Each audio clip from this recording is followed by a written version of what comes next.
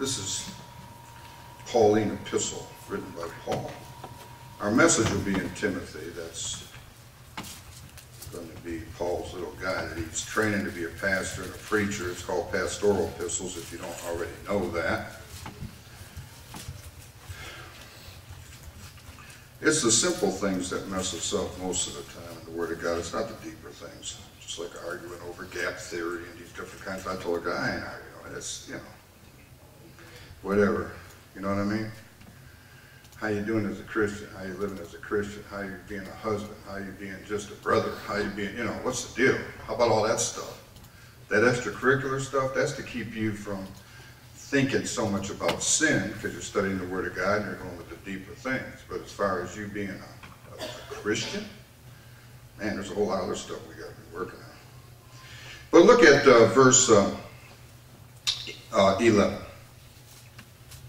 And he gave some apostles and some prophets and some evangelists and some pastors and teachers for the perfecting of the saints, for the work of the ministry, for the edifying of the body of Christ, till we all come in the unity of the faith and of the knowledge of the Son of God unto a what? Perfect man, until the measure of the stature of the fullness of Christ. I look at that and I say, you know what? When I get up there with Jesus, and I'm up there with him, I won't have no prophets or apostles or teachers or pastors. That ain't for up there. You all know that, don't you? You're not that stupid, are you? No, but while you're down here in the flesh, this is what you got to deal with. If you don't like that, take it up with God. Amen? That's just the way it is. Amen? And so many people get hung up on position. And you're standing in Christ, and they try to cop out to the position whenever they have something put on them for the standing. Ridiculous. When I'm up there, I'm perfect. I don't need all the other stuff. All the other stuff for down here. Right? To perfect me. Yeah. Yeah. Make me a better parasite. Amen and amen. Now, let's preach a little bit. Glory to God. Go to 2 Timothy chapter 3. 2 Timothy chapter 3. And we will read some of these illustrations here first.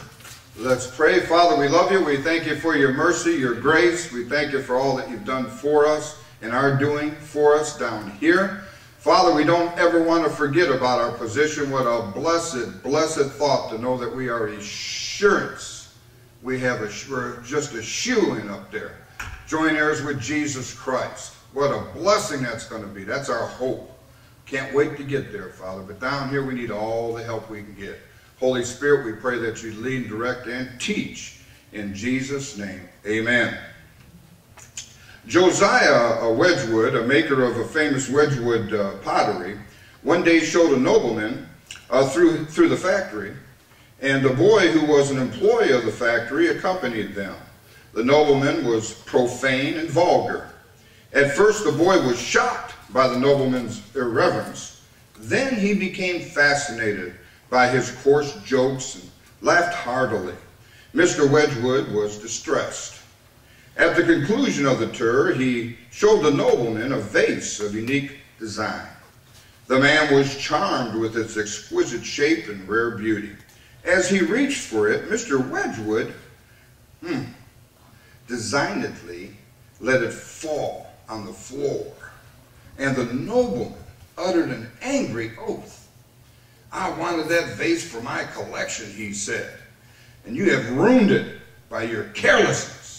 Mr. Wedgwood answered, "Sir, there are other ruined things more precious than a vase, howsoever valuable, which can never be restored. You can never give back to the boy who has just left us the reverence for sacred things which his parents have tried to teach him for years. You have undone their labor in less than a half an hour." Wow. James Haldane, when a young man commanded the man of war entitled Malvern Castle. That was the name of this ship. In a fierce battle with an enemy ship, he ordered new men on deck to take the place of those who had been killed or wounded. The men, seeing the mangled, bloody bodies of their comrades, fell back in horror. Captain Haldane began to swear frightfully and wished them all in hell. At the close of the fight, a Christian soldier stepped up and said respectfully to the young captain, "Sir, if God had answered your prayer just now, where should we have been?" This faithful word of rebuke went home to the conscience of Haldane. It led to his sound conversion. He abandoned his career in the Navy and became a preacher of the gospel and labored for 54 years. But this was not all. James led his brother Robert to Christ, who also became a preacher and able commentator of the Bible. Nor was this all. Robert Haldane was the means of the conversion of Felix Neff, a philanthropic Swiss preacher and leader of Protestantism. What if that Christian soldier had remained silent instead of rebuking Captain Haldane? Something to think about. How about this one? General Washington's directive. General Washington had this notice posted for his men in 1776. The general is sorry to be informed that the foolish, wicked practice of profane cursing and swearing, a vice heretofore little known in the American Army, is growing in fashion. He hopes the officers will, by example as well as by influence, endeavor to check it. We can have little hope of the blessing of heaven in our arms if we insult it by our impiety and folly. Added to this, it is a vice so mean and low, without any temptation, that every man of sense and character detests and despises it. Preacher, why are you reading this stuff? Because somehow those guys had character back then. Man. How about this? This is sort of neat. The story of two parrots. The story is told of two parrots who lived near each other. One was accustomed to sing hymns, while the other was addicted to swearing. The owner of the latter obtained permission for it to associate with the former, in the hope that its bad habit would be corrected. But the opposite happened. Both learned to swear. Wow. Are we having fun now? Amen. A farmer drove his team of mules into town and was very late returning home. "What took you so long?" asked his wife. "Well," the farmer explained, "on the way I had to pick up the preacher, and from there on, these mules of ours didn't understand one word I said."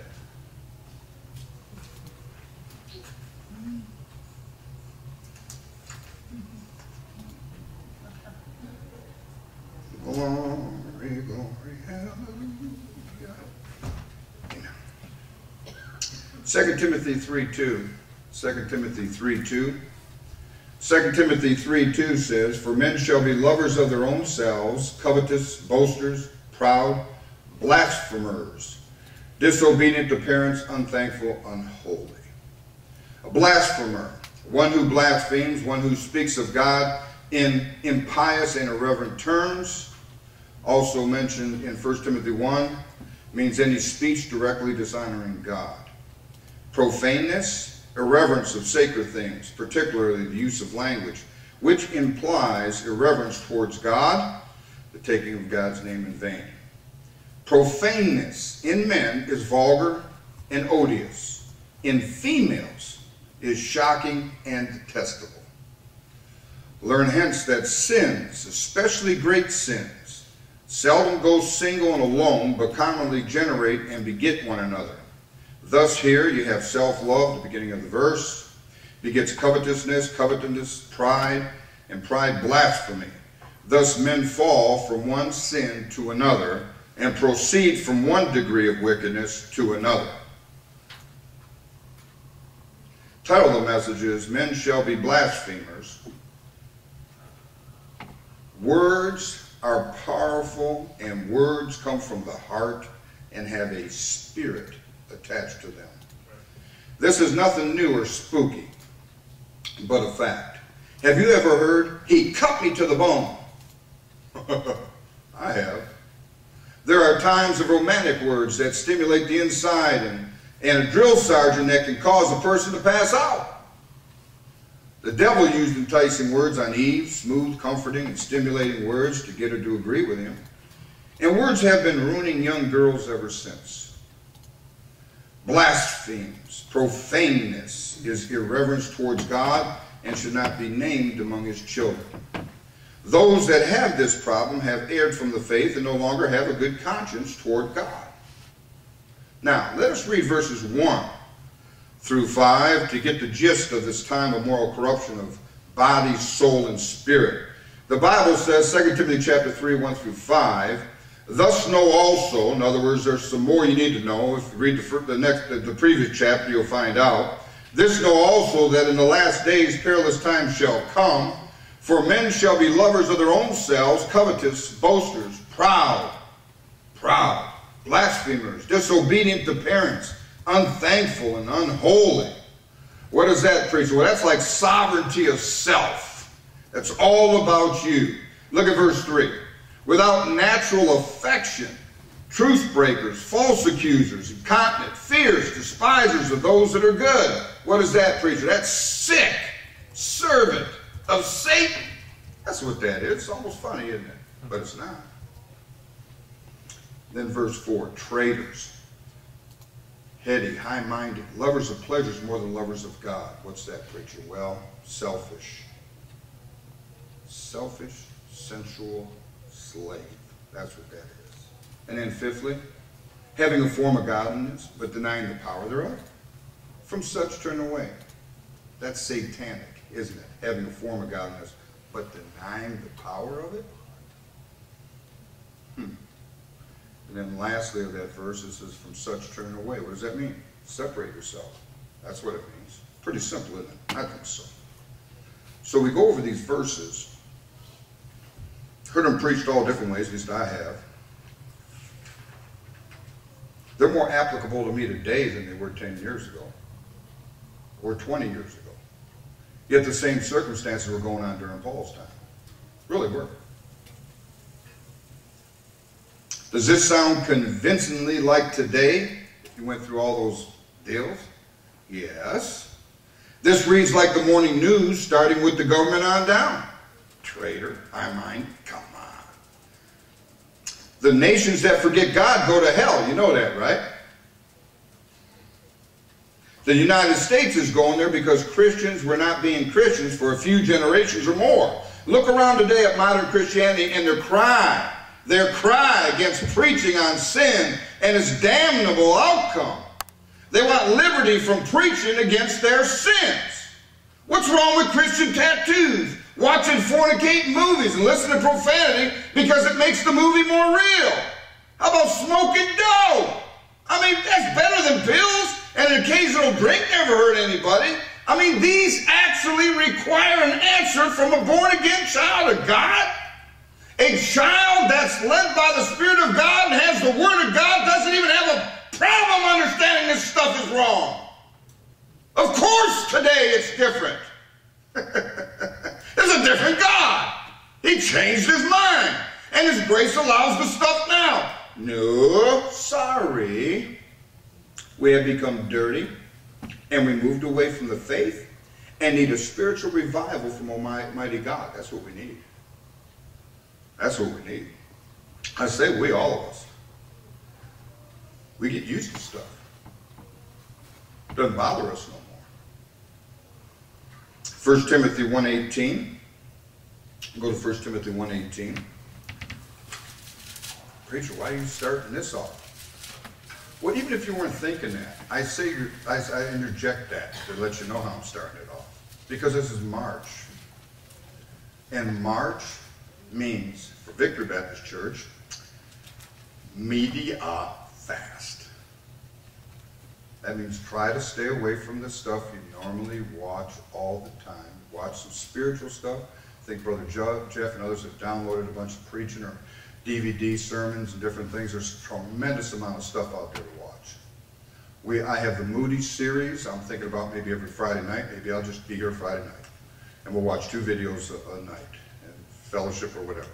But I think they're an hour each, these videos, and I'm telling you, they're just really neat.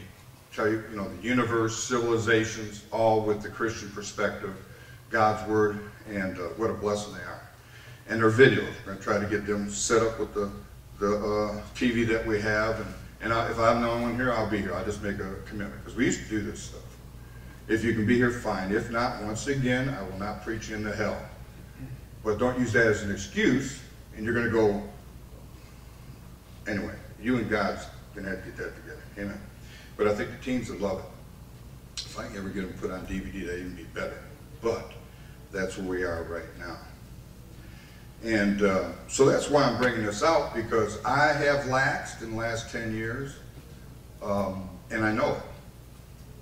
But it just you get used to doing stuff, and it's like, hey, you know? I mean, really, people, think about this. Churches are promoting tattoos. I know where my mind was at when I got them. And if I knew that God approved of that, because at that time I really didn't care what he approved about it. And the frame of mind I was in, who cares, you could have stuck me with anything. But when I got out of the club, it's like, now it's okay. Man, I'd have maps all over my body. Hey man, I know I got some good guys that can put Jesus carrying the cross and stuff, and put the scriptures on my, preacher, don't judge. Okay. Is it an abomination to God to be a sodomite? Everybody know that? Man, you know, bedding down with man? Why would you say that? Well, preacher, God said that. Where did he say that? Old Testament. Did he say don't put any marks on your body? Was you born with them marks? And as a Christian, the temple of the Holy Ghost, you don't belong to yourself, you belong to him? And you put a P.S. after your tattoo and say, praise Jesus? Well, I know a guy that got saved. Man, God will use a jackass to save somebody, stupid. Doesn't mean you're doing right.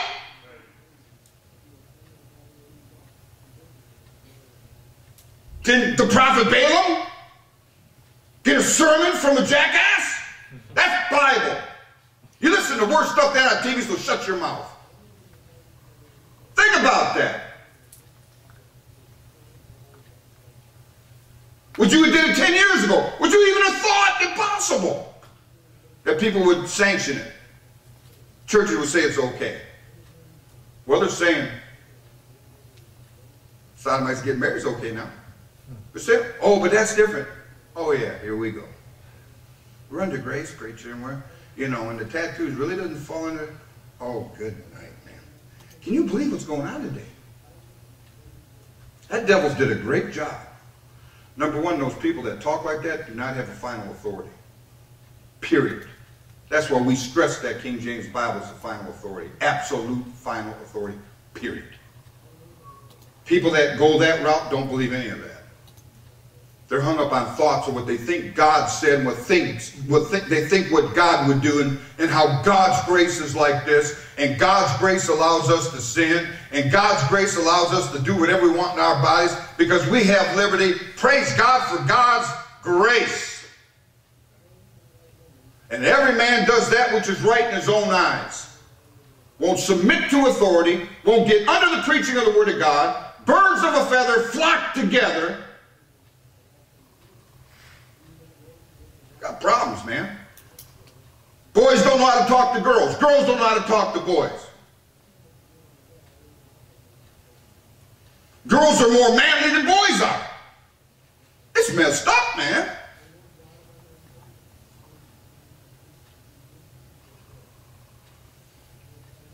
Sit back and watch an elderly lady get out of a car, start slipping and sliding. You got young men.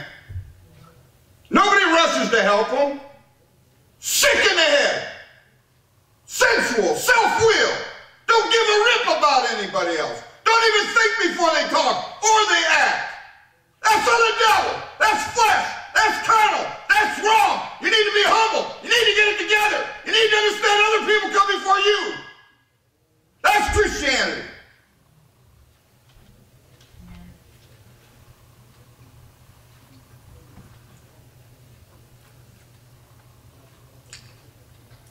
1 Timothy chapter 1.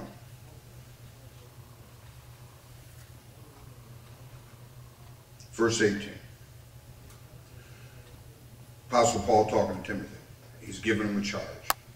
He says, this charge I commit unto thee, son Timothy, according to the prophecies which went before on thee, that thou by them mightest war a good what? Warfare. Holding faith and a good what? Conscience. Which some, having put away concerning faith, have made what? Shipwreck. Of whom is Hymenaeus and Alexander, whom I have delivered unto who? Who? That they may learn not the what?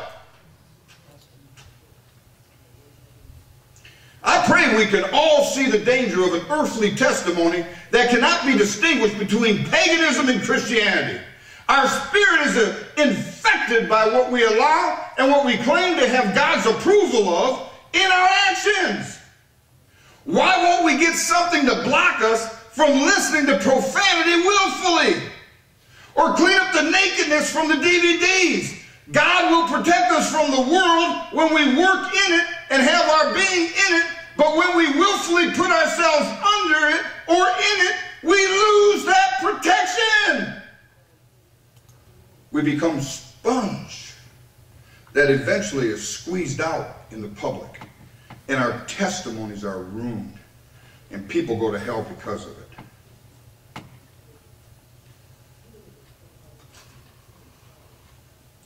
I watched something that my kid gave me. I think it's, I forgot what it's called, Good DVDs or something. They do a good job. They take all that junk out.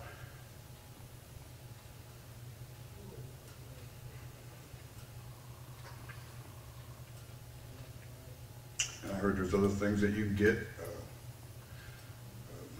These other things that you can, I guess, get where you're supposed to be able to program what you're seeing, and it takes that stuff out.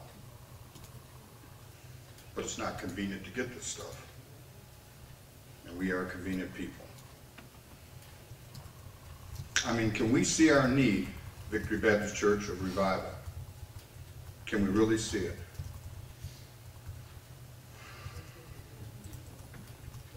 Revival comes to each and every individual that submits to the Lord and knows he needs it. And when God delivers it, that's when your excitement for souls starts to happen. There's just something that happens inside of you that gives you the desire to look at people and want them saved. That's part of revival. There's something inside of you that provokes you to do right. It's like a revival. It's like a new breath. It's like all of a sudden the Holy Ghost is in there saying, do this, and you say, okay. Don't do this, okay. It's really neat. It's like all of a sudden you got this peace again. Revival's not a one-shot deal, people. To maintain revival, you have to maintain submission to the Lord. You got to believe what he says in the book. Stop questioning everything. Can we see our need of revival? Sinner, can you see your need of salvation?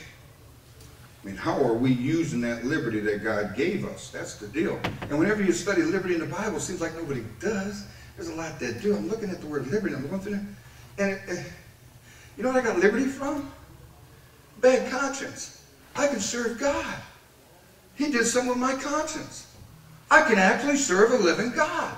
I have liberty to serve a living God. Not liberty to serve my flesh like I used to, but liberty to serve God. My goodness, the regulations and qualifications in the Old Testament, you never see that. Now, he purged our conscience from what? Some kind of works. The blood of Jesus Christ cleanses us. Man, we can serve him. Feel just as good doing it. That's a blessing. That's revival. People with bad marriages, get them back together with revival. I mean, people are called to do certain things when revival takes place. But never, never never has pride been an evident token of revival. Never have people ran around and said, oh, I'm revived. I got it together. God did this. God did this for me, for me, for me, for me. No, no, no. When revival hits, you're humbled by it. Because you know God had to do that for you. I told church before, I said, this is in Corinthians, I told you, charity, to me, as a pastor, that should be possibly reasonable work, according to Romans chapter 12, is hard. I don't know how anybody does it. God's got to work for me to do that chapter. There's no way I'm going to like somebody I don't like. No way I'm not going to try to pay somebody back that got me, naturally speaking. The ugliest dude out there, tattooed up with spikes and hair coming out, and who knows what else is happening. For me to give that person a track, takes God, man. God's got to work on my heart. To get me to cry, God's got to squeeze my heart.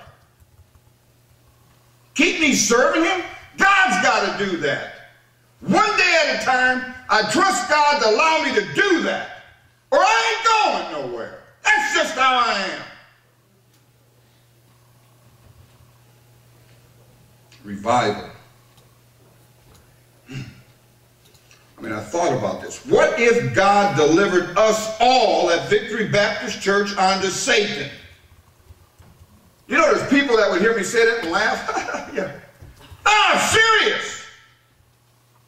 What did the Bible say about those two birds? Messing around with the resurrection, other doctrine, them two.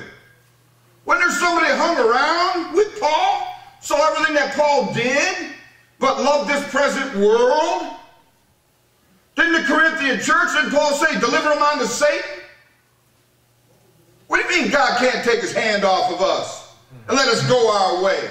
And let Satan just beat the snot out of us till we appreciate what we got. What do you mean he can't do that? It's nothing to laugh about. Like I said Wednesday, if you laugh all the time, no reason, there's something wrong with you. You're a sick puppy. If you cry all the time, there's something wrong with you. There's a time and season for that stuff. So if you're one that laughs at everything, you got to slow down and say, God, help me, man. I'm a sick puppy. I got to do that. Just ain't got sense. Somehow we just think we got too much, and we don't. Somehow we think we're just so right with God. Oh, you know. No, I don't know. Show me by your life how much God is to you. And stop making excuses. Because it's going to be longevity. It's going to be how long you stay with the Lord. How long He's did these things that you can finally tell somebody how good the Lord is. Well, the Lord got me right. That's fantastic. Praise the Lord. You can tell somebody that. Now, has He kept you? Is He working on you daily? Your speech changing? Your walk changing? You know, that's what's in the Pauline epistles. There's lists all through that thing. Telling you what to add to your faith in Peter there. Whole list. We all fall short. What's lacking? Holy Ghost. Fullness of the Holy Ghost. Man. I'll tell you what, every time we put away our good conscience for a filthy one, that's dangerous. Men shall be blasphemers, the Bible says in perilous times in history. Is there any question in your mind of what time we're in right now? Examine yourself today and see if there's anything you would like to talk to God about. Are there things warring against your soul? Do these things have a grip on you? If you're already powerless against some form of addiction, why don't you get God involved? I mean, what's wrong with begging at an old-time altar? What's wrong with pulling your car over and begging God, or at night going on your bed and say, oh God, I'm so full of myself, I'm sick of myself, help me, God. Amen. There's nothing wrong with that. You've got to examine yourself. Dangerous. I mean, You got to get serious at home. You got to read more. You got to pray more. You got to witness more and pass out tracts. Why? Because that's thinking of other people. We do not have the luxuries of the devil's kids in this devil's world and please God too. We just don't. We need to make a difference, Victory Baptists. I mean, I want the whole church to go out with a shout. I want us all to, when we see him, will not be ashamed. Will not be ashamed. And I don't know how you can do it, Victory, without him. Our speech betrays us. The country's going to hell. Our teenagers are growing up. We're accepting all sorts of things again. It just gets bad. You lose your self-discipline. Pretty soon you lose your self-respect. Pretty soon you will argue. You'll actually argue with other Christians over Hollywood stuff. I mean fisticuff. I mean break fellowship with other Christians. We're living in nutty times. We really are. If you are powerless, if you can't stop things that you're doing, and you claim to be saved, that ought to drive you crazy. That ought to almost make you go to your knees and say, God, I need some help here. Amen. And expect God, by faith, to help you. And Lord, have mercy if that's all you think about is yourself all the time. People can just watch you and tell that. It's all about you. Remember, whether the girls are so manly now or not, they're still the weaker vessel according to the Word of God. They still are going to bear children.